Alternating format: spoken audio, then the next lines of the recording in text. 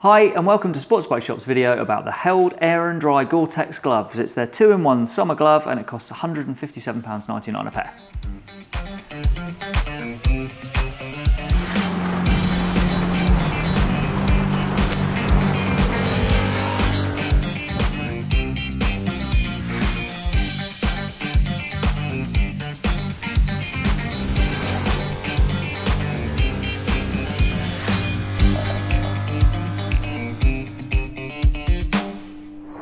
So as the name suggests, with Air N Dry and the fact that they're a 2-in-1 glove, you've got two gloves in one. You can have an airy summer glove or you can have a waterproof summer glove. And it works thanks to the dual chamber design that Held came up with a few years ago. So if it's raining and you want a glove to keep you dry, put your hand in behind this dry tab here and your hand's kind of enveloped by a Gore-Tex membrane all wrapped around. If the temperature's warm and you don't need that Gore-Tex, you want more breathability, you actually want your hands to be a bit cooler, put it in front of the dry chamber here into what they call the breezy chamber, and then your hand palm is directly against this kangaroo leather palm here with all this ventilation across the front. So they're never going to be as airy as a completely perforated summer glove. That's just not going to happen. You'll need to buy something dedicated for that. But you will get airflow through that palm. The best way I've found in my experience with this glove to do that is to ride with kind of an open palm, lift the fingers when you get the opportunity, and you'll get some airflow through the front there. So you've got that coverage for the summer weather, and then if the weather turns, put it in the back there and you've got the Gore-Tex all the way around. In my experience, it's really good at keeping out the rain, as you'd expect from a Gore-Tex glove. It's also got that guarantee that Gore-Tex offer, so you're protected. If something goes wrong and there's a fault with the workmanship, then Gore-Tex themselves will cover you. Regardless of whether they're 2-in glove or a 1-in-1 glove, there's something about Held gloves that's just a really nice quality. It's what they started doing. They've gone on and done all sorts of other clothing and even helmets, but really their heritage is in gloves, and you can tell. They're made from a combination of leather in the key impact areas, but there's also Cordura textile in the areas where you want flexibility or you want more airflow. You've got stretch Cordura around the thumb, which is where the most flexibility is required really. That's where you're most likely to want to be moving around. You've got textile across the back of the hand, again for breathability. You've got the accordion stretch panel behind the knuckle armour here, plastic knuckle armour for impact. Across the front here, two air vents in the central fingers. Plenty of light reflective material here to light up in a car's headlight. And then there's the super fabric panels across the top here. These just add a little bit of extra abrasion and impact resistance across there. Then we've also got that on the palm across here, on the heel of the palm. So there's more super fabric there.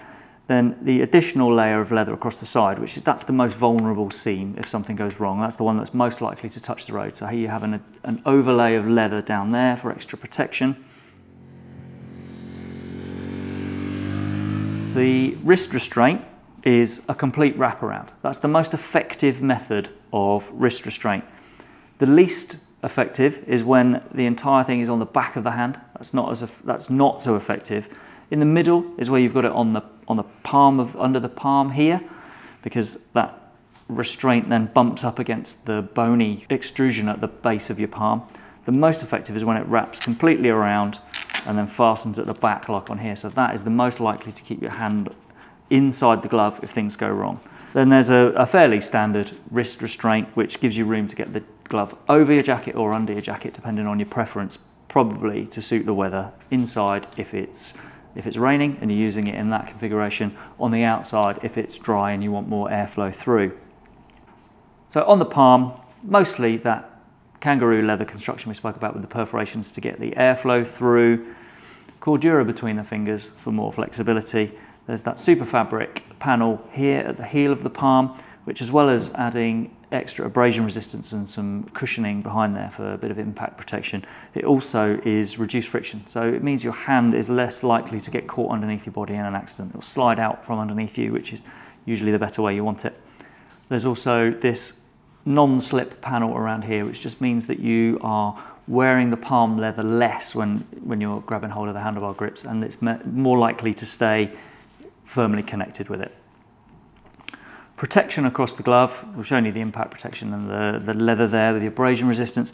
They're rated to CE level 1, which is in line with pretty much everything. That's the basic level, but most gloves are approved to CE level 1, and the knuckle protection is part of the CE approval.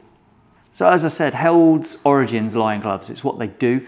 One of the fairly neat features they have with these gloves that's in common with several other Held models is finger length options. So as well as being able to order a size to suit the circumference of your palm, you can also adjust the size to suit the length of your fingers.